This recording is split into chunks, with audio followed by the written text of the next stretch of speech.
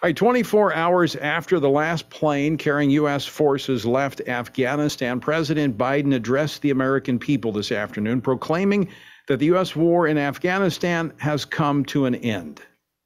The decision to end the military airlift operations at Kabul airport was based on the unanimous recommendation of my civilian and military advisors, the Secretary of State, the Secretary of Defense, the Chairman of the Joint Chiefs of Staff, and all the service chiefs and the commanders in the field.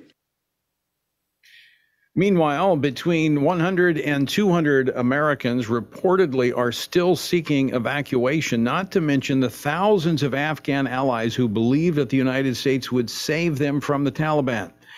Will President Biden keep his promise to get out all of those who wish to leave Afghanistan? That's what he said this afternoon. Well, joining me now to talk about this and more is FRC's Executive Vice President, Lieutenant General Jerry Boykin, who is one of the original members of the U.S. Army's Delta Force. He also spent the last 4 years of his 36-year military career serving as Deputy Undersecretary of Defense for Intelligence. General, welcome back to the program. Thank you, Tony. Glad to be with you.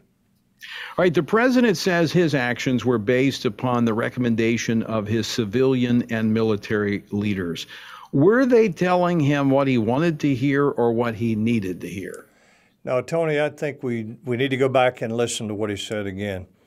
He said the decision, I think, to end the longest war in American history was a unanimous recommendation. That may be true, and I suspect that it is. I don't know of anyone who wanted the war to continue.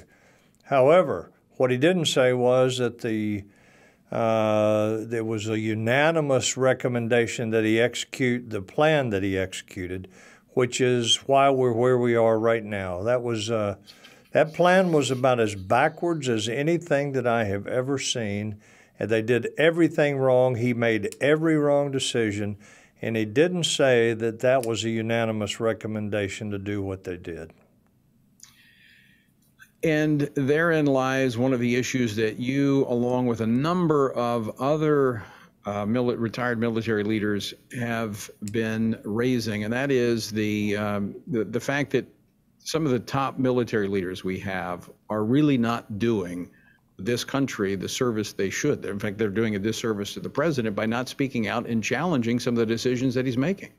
They are indeed, Tony. And at their first press conference, the two of them together, the Secretary of Defense and the Chairman of the Joint Chiefs, they said they didn't have adequate resources. They didn't have the resources that they needed to go out and get Americans and bring them in so that they could be rescued and evacuated.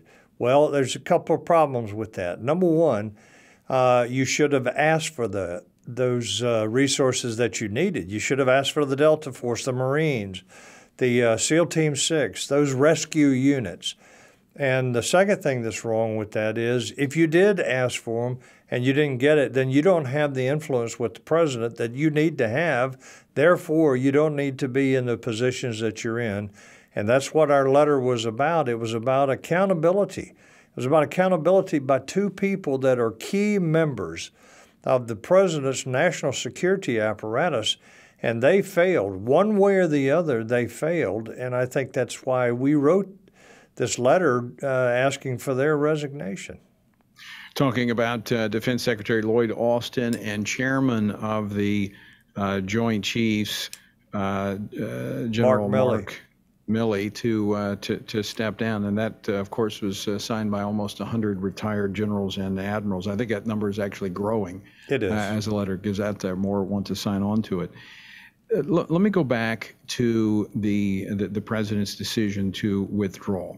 Now, I listened to his speech today, and quite frankly, I think he talked about a lot of things except what was at the heart of this. I think you're absolutely right. I didn't disagree with the fact that at some point we needed to get out of Afghanistan. I mean, 20 years of being in Afghanistan is a lengthy period of time, and we can't be the world's policeman and be everywhere. But it's the method in which we left that is at the heart of this issue. The fact that we really, I think, tucked our tail and we ran. I want to play another clip of what the president had to say today. really kind of justifying this haphazard exit from the country. Clip number 3, please.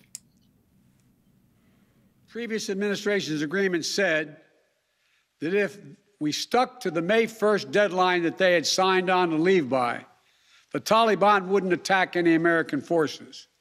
But if we stayed, all bets were off. So we were letting the Taliban decide how and when we were going to be leaving?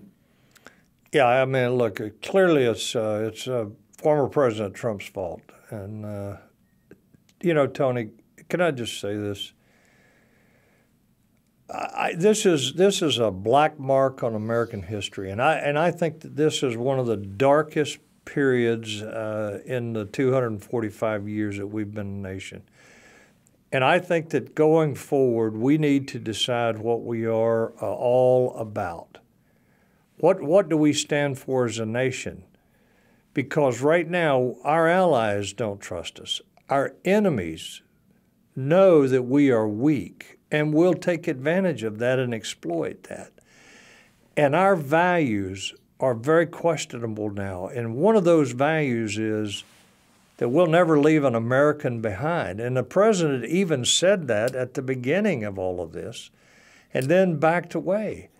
So what are we? What are our values? What are our American values that we're willing to stand by, that we're willing to sacrifice for, that we may even be willing to die for? What are those values? And right now, I think that the whole nation is in a state of confusion about that. Well, what I take away from the president's statement there is that we were, I'm just going to say it, afraid of the Taliban. Yeah. Because if we set our own timeline and we didn't make it because we wanted to get all of the people out that we wanted to get out, and the Taliban wanted to take action against us, well, I mean, we just knock them down. Now, I'm not for gratuitous violence, but we have to protect our interest, and we are supposed to be the most advanced, equipped fighting force in the world. And we're going to let the Taliban determine for us the time frame, because it sounds, what the president was saying to me says that he's afraid, that we're afraid of the Taliban. I don't think there's any question that that's what he was saying, and I think that, and I don't think that his spokespeople have done or said anything to dissuade us of that notion or that understanding of what he was saying there. He was afraid of the Taliban. I mean, look, when the Taliban apparently, according to the latest reports, said, "Look, we'll let you control Kabul until you're out of here," and we decided that we didn't want to do that, and we gave it to them. We told them that we would prefer that they handle it. What is that all about? Yeah. Yeah, this is just crazy, and we're going to pay for this. Well, General Boykin, I think you're absolutely right. It is one of the, I think, the darkest days in American history, when we do need to step back and ask the question, who are we? What do we really believe? What are we made of? What are those values that are transcendent, those values that we pass from one generation to the next? Because certainly these are not the type of values that build an enduring nation. No. General Jerry Boykin, thanks so much for joining us.